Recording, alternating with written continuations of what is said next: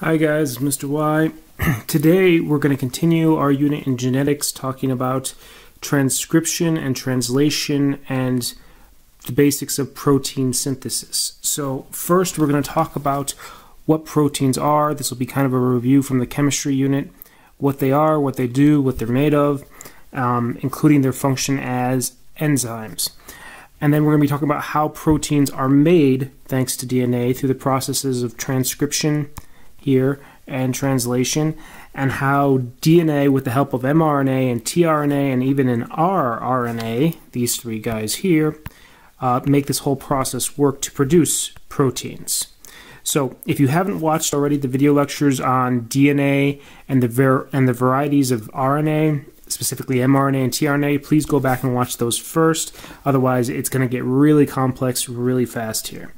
Down below, there should also be a bunch of links, especially when it comes to transcription and translation. A lot of this stuff works better when you can see it in motion. I can't do that on the videos here, but I can link to many different animations and other YouTube videos that do show transcription and translation in motion. So please watch those. Watch all of them so you can see it in different formats, but it's the same process every time.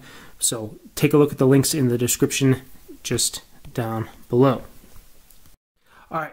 So, a brief review of proteins. This is harking back to our unit on chemistry back in the first semester. Remember, proteins are polymers. They are long chains of molecules strung together. So, the whole thing here would be considered a protein. The individual links are the amino acids. So, the individual molecules that make up the proteins are the amino acids. So those are the monomers. Mono meaning one, polymers meaning many. Here's an example of two amino acids, alanine and serine. And keep in mind the amino acids only differ because of this structure here, what we call the R group. They all have the amino group. They all have the carboxyl group here and here. But it's the R group that makes the amino acids slightly different. And when we link a whole bunch of amino acids together, then we get the polymer known as proteins. Here's another diagram showing again the carboxyl group and the amine group that all amino acids have, and then again the R group is what makes every amino acid different. So here, excuse me, you have one amino acid, two amino acids, 3, and then 4, and they all have different R groups linking them, making them separate, but then they all link together to form eventually a protein. So yeah, there we go. So chains of amino acids. Remember, the amino acids are the monomers, mono meaning one, and well, together we call these proteins when they're in a very long chains. Sometimes they'll also call them polypeptides if they're in a rather shorter chain, so you may see that word pop up in some diagrams. Polypeptide is just a shorter chain of amino acids. So those are the amino acids, and then these bonds between the different amino acids are called peptide bonds. So the whole thing would be called a protein. So the unique thing about proteins, if you recall from the unit on chemistry, is that they don't stay in nice straight chains. They tend to fold in on themselves. They make these weird blobs that fold in based upon different chemical bonds between and across gaps, disulfide bridges, if you recall. And these 3D shapes that they form when they fold in on themselves allow the proteins to do their specific jobs, and they have lots of possible jobs. And again, proteins are exceptionally long combinations of amino acids. So each one of these guys here is an amino acid. And again, they're magnifying this. You can see there's the R group, the amine group, and the carboxyl group. So this is a short, relatively speaking, chain, but the chain would be thousands of amino acids long usually. So because they fold in on themselves and make this unique 3D structure, it allows proteins to have very specific jobs, as I said before.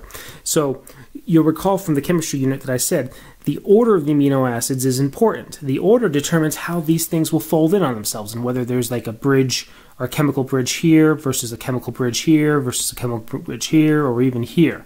So the order determines the protein's shape, how it's going to fold in. The shape of the protein will determine what job it can do and if it can do that job appropriately.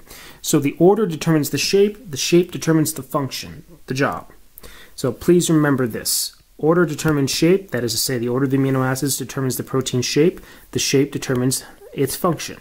So in other words, if the amino acid order is messed up some way, if something goes wrong and the amino acids are not put in the right order, it potentially won't have the right shape in this three-dimensional structure. If it has the wrong shape, then its function may be inhibited. It may be compromised. It may not be able to do its job properly.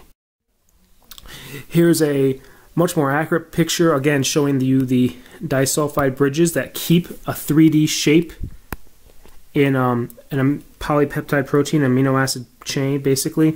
And again, if we just moved a few of these amino acids, specifically cysteine here, to different spots, we would have a different 3D shape, and again, the function of this guide may not work properly.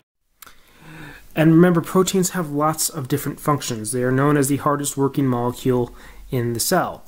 So, possible functions. Structural support, they help keep the cell's shape. They work in storage, like with the vacuole.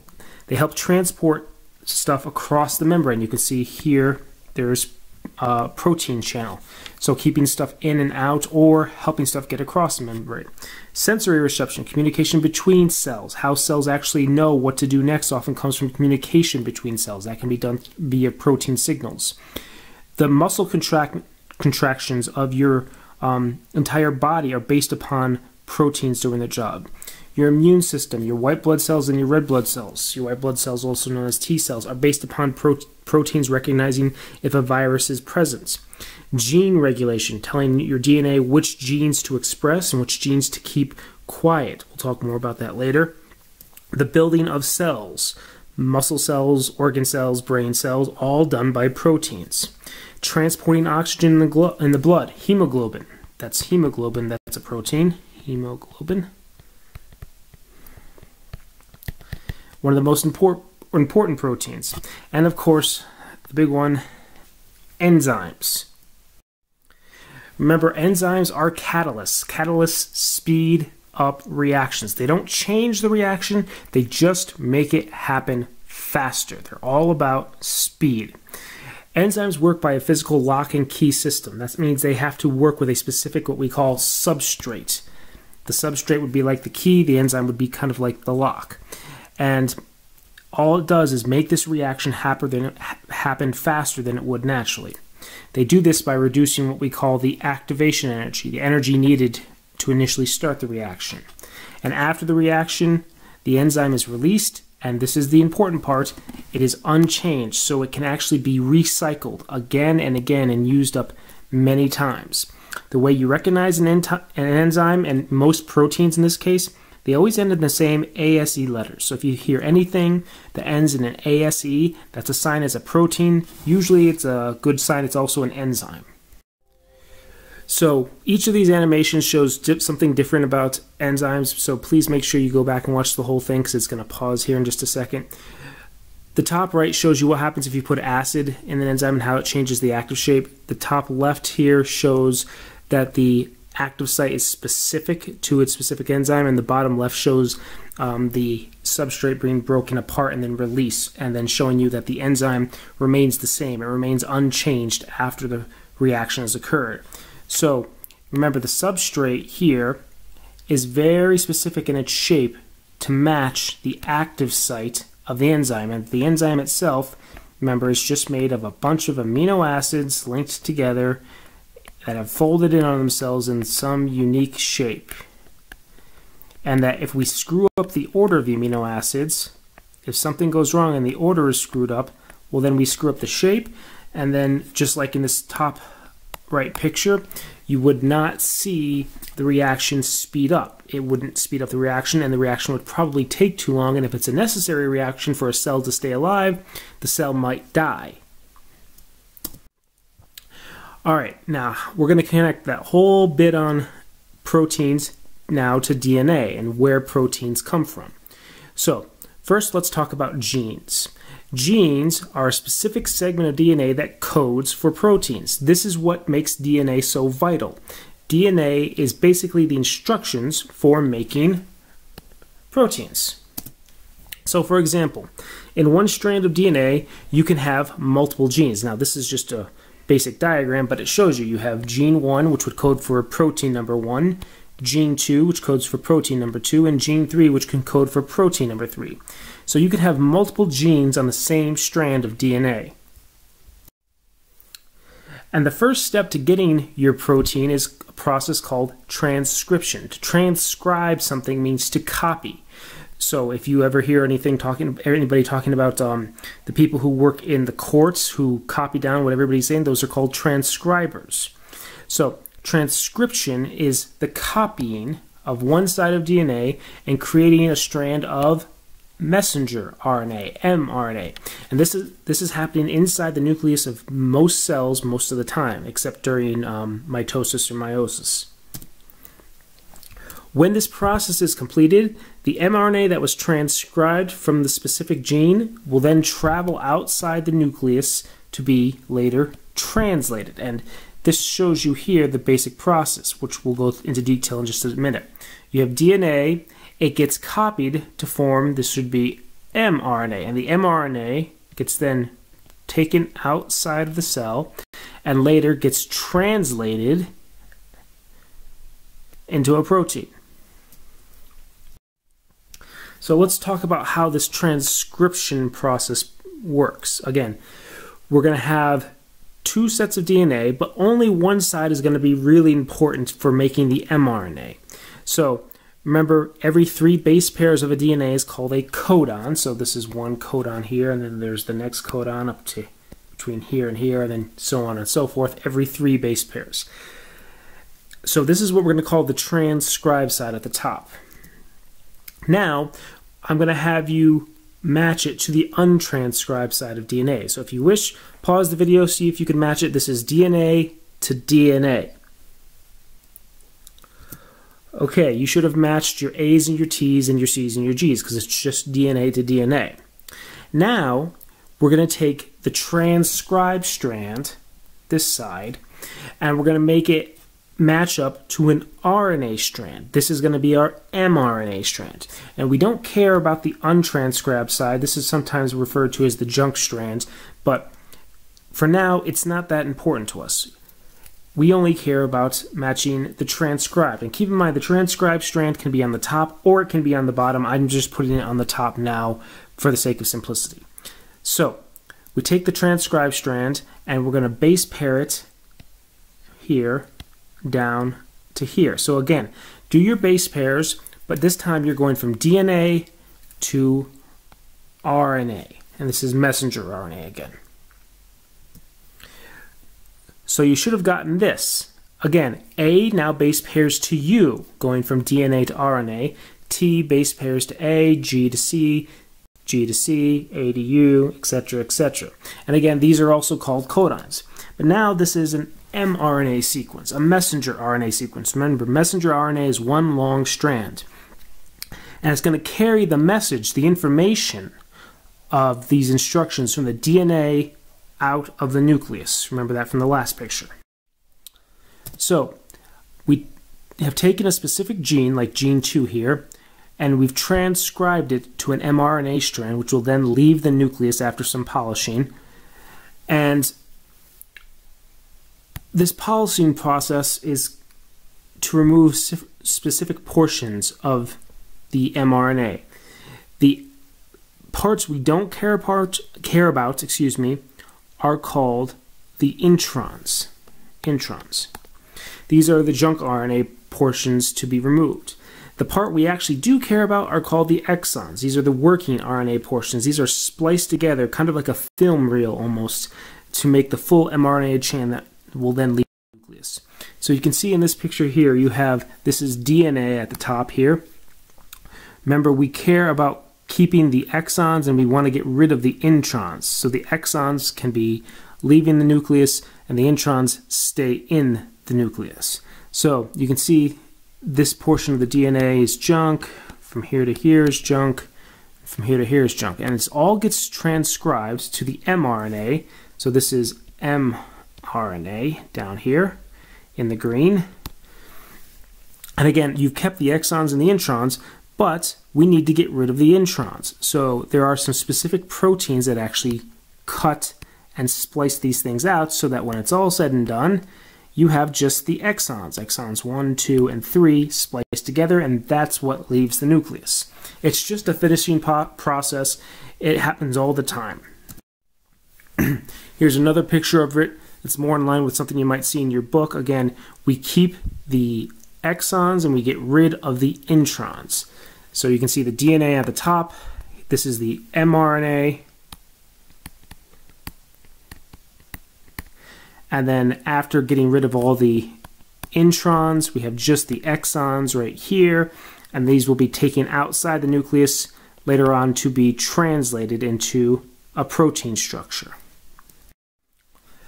So that's the basics of transcription. It's not all that complicated. There are a lot of good animations that you should look at in the description that are specific to transcription. Now, that's from here to here for transcription. Now we're going to go on to translation. How we get the mRNA to actually make a protein. How we take this message and actually make something out of it. Again, all these links you should see below. Look specifically so far at the transcription animations. We're going on to translation next.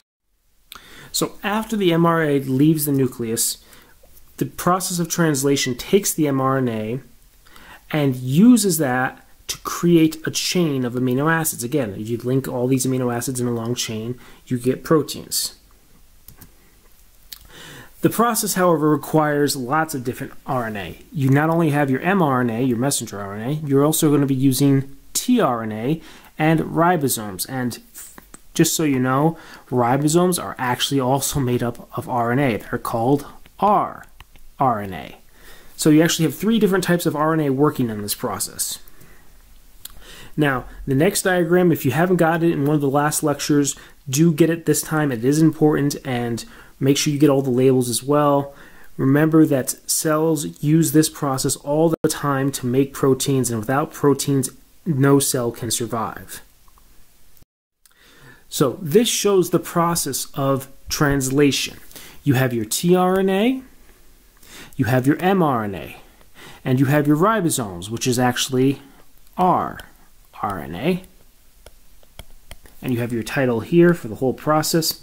And you can see the mRNA is being fed through the ribosomes, which has 2 subunits, kind of a front one, a smaller one on the bottom, and then a larger one.